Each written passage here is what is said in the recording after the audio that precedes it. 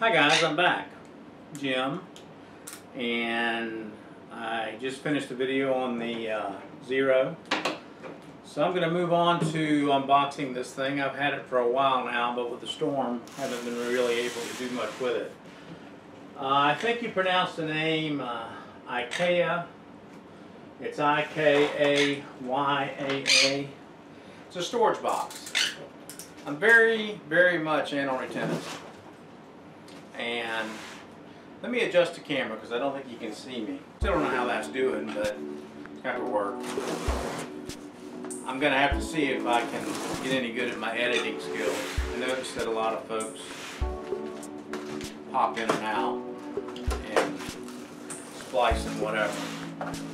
Again, very new at all this, so bear with me. I don't even know if you can see me at this point. I'll sit back down here in a second. At any rate, I'm big on storage and organization. I'm a label guy too, which means everything's got to have a label on it. Had a buddy of mine come by once. He looked at my man cave, garage, whatever you want to call it, and he's like, "I've got to go." And I said, "What's the deal?" He said, "I'm a little worried you're going to stick a label on me." Let me get this out of the way. You're just looking at nothing but box. Packaging seemed to be okay on this. Came out of a company in California. I look for these products. Most of them are overseas. I do try to buy from U.S. guys to speed it up. I know a lot of you guys use Your Best and Bango or Bungo, whatever you call it. I do as well, but the time. These are lined very nice. What I liked about this, and the reason I chose it is, it's 3 tiers high. And what's neat about that is you can open this one down here, and it's got, you know, a compartment that opens up. Now I'm going to be honest with you, after opening this, I just had the realization I thought there would be these type of clips on both sides. And my thought process was, depending upon what I needed to carry, I can take this off and just use the next one or so forth. So that's obviously not going to work because there's hinges on the back side of this. Does it make it a dud? Maybe so. Because each time you open something to get into it, and this one goes this way, all your crap is going to kind of fall about.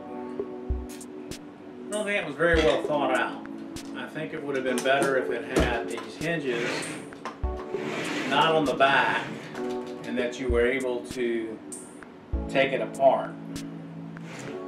And I'm not too sure, and it'd be pretty difficult to modify it. So with that said, I'm not quite sure how the utilization of this container is going to be. I have another one over here that I had already purchased when I early got onto the quad thing and was buying the smaller quads and really wasn't that worried about that much storage going out. But I've acquired so much crap that, you know, I don't know. This works pretty good. I can get all my wires in here. I've got voltmeter. Right now I've just slung kind of everything in here. I've been converting and making leads, bounce charger leads for this charger. Charges much faster and more efficiently than using the USBs and so forth. It has a purpose still. This one I'm kind of disappointed in. I didn't really pay attention. I really thought it was going to have these tight things on both sides, and it doesn't. So that's a bit of a disappointment, and I don't know that I can overcome that.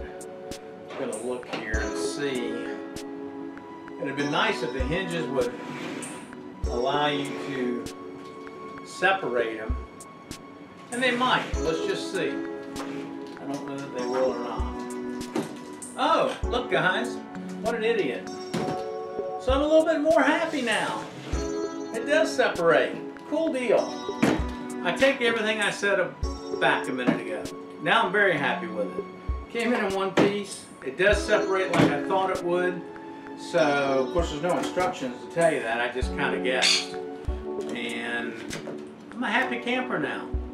So the next video I do will be how I utilize this. And I'll get some different camera angles set up.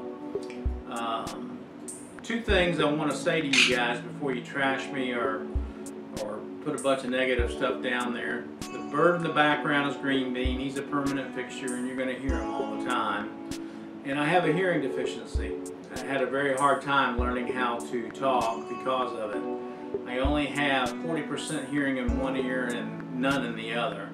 So if I mispronounce some things or can't get some words right, bear with me. I'm not a complete idiot. I just can't hear them to say them. But with that said, I'm having fun with this and moving forward. I look up to the guys that do this on a daily basis. I want to shout out to Copter 101. My God, man, you put out a video, it seems like every single day of the week. And you've had so many quadcopters on there since I've been watching you, and that's only been for maybe 6 months or so. I don't even know what you do with all the stuff. I mean, it's amazing.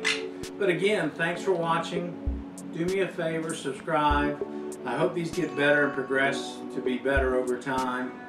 But I'm pretty excited about this case now. Y'all have a great week. Weekend is coming up or whatever. I hope to have these up if I can get internet. But we'll see how that works out. Bye-bye for now.